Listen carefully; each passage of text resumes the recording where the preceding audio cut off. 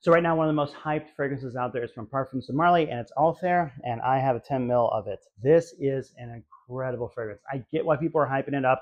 If you want a amazing vanilla bomb, like this is just the most luxurious vanilla bomb. I've seen people say it's like taking latent spice and mixing it with Club Black from Mercedes-Benz.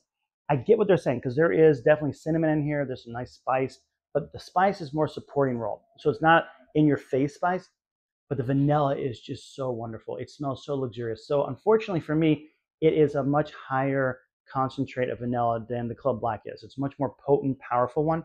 So you would have to really work on that vanilla out of Club Black to make it work. But is it similar? Yes, I'd say you're about 60, 70 to 100 with it. Um, but this Altair is just beautiful. Now, I have a lot of travel sprays like this. I have a subscription to Scentbox, which I have the link down below.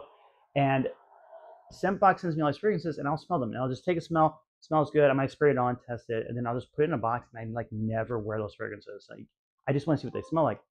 This fragrance, on the other hand, the second I smelled it, I knew I'm buying a full bottle of this. This is a dynamite fragrance. I love it. This is a great pickup.